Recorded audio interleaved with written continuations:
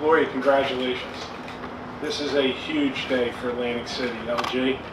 And thank you for your investment in this city. I think we're doing a lot better since Lieutenant Governor came to town, don't you? We should all give him a round of applause. You know, we all care a great deal about Atlantic City. And every time we have something positive happen, like we're happening here, we should celebrate it.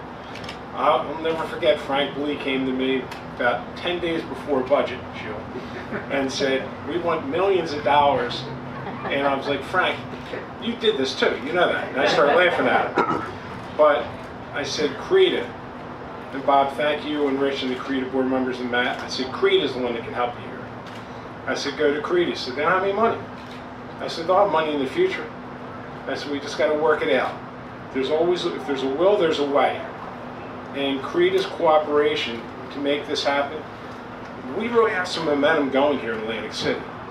And we need to celebrate and highlight this. This is huge. What the Lieutenant Governor just said about the highest child mortality rates in the state here, this is going to go a long way to turning that around. And that's what it's about, making sure that our young people have a great place to live. I tell everybody, the real estate in Atlantic City should be the most valuable real estate in the state of New Jersey. There was problems here. The mayor's doing a good job. He didn't create it. I'm not going to point fingers at anybody, but we need to fix the problems. And since the LG came to town, we're actually turning the page and we're doing it. And with our partnerships with AtlantiCare and Stockton down the other end, look, we got momentum. Let's just keep it going. And let's highlight and promote all the positives that are going on here. This is huge. It's just not a building. It's a healthcare center with, guess what? Medical students. Isn't that a good thing to have in the community? It's diversity of the economy, it's a diversity of the population, and it's making the community stronger.